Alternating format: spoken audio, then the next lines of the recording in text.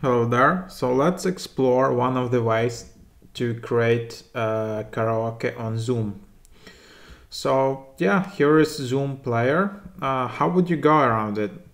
Well, the simplest way is just to use YouTube to find karaoke videos.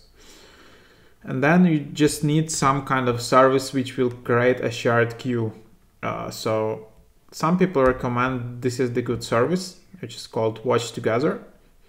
And here you can just create your room. And then, yeah, you can just create a room. And here you can just have all your queue on the right side. And then basically you have a list of services including YouTube, Vimeo, TikTok, everything, where you can just add all of these links to karaoke songs, and you can just share that and add it to a queue.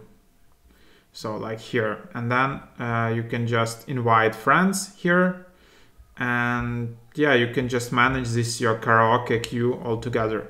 For karaoke though, I read that it's important that you maybe pre-select some of the tracks because the quality might be not the best one on YouTube.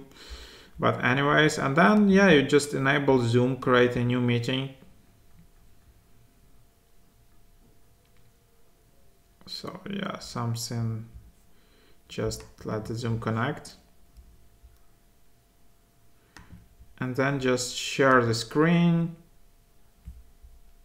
and select Watch2Gether.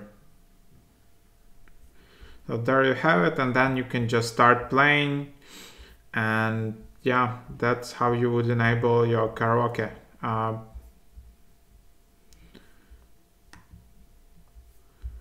So hope that is helpful. Leave your tips below. How are you using karaoke on Zoom? Which other tools, programs, software are you using?